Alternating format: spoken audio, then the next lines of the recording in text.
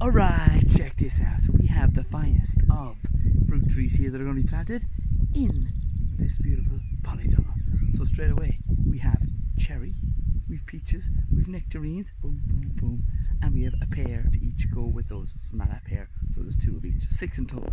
I'm going to show you most certainly what we're going to be doing here and the methods that we're going to be growing them with in this polytunnel as well.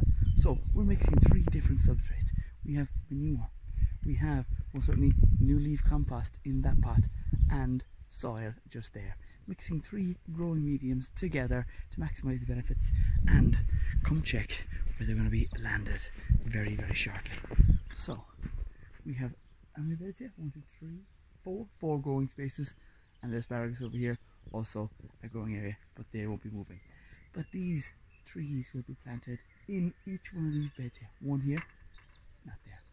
1 here, then 2 meter spacings, another 1, 2, and then 3 and 4. So those are the classic areas where most certainly these trees are going to be located. Trained espalier left and right, and lads, they will be amazing. In 2 years there will be fruits for not me, not you, the whole lot of us to consume on a regular basis.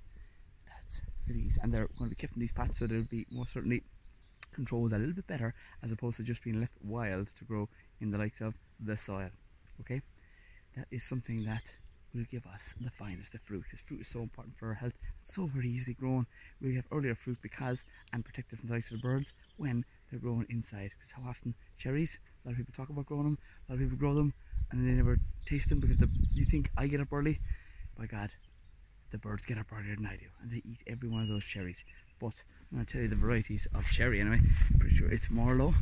Double check for you guys. Prunus cherry, Morello, M-O-R-E-L-L-O. Alright, got them from English fruit nurseries based down in the likes of Wexford, and the organic compost is most certainly from the likes of Sharon up in Doon Nagal. Right, correct me if I'm wrong in saying that, but most certainly this growing method is a great way of anybody looking to get their own fresh fruit harvested in a polytunnel a little bit sooner than otherwise. Alright lads, you stay tuned, you stay classy, and keep it organic. Grow your own course, Featherfield Farm, most certainly April the 15th. Get on it. Link is in Ella bio on Facebook, Instagram and TikTok.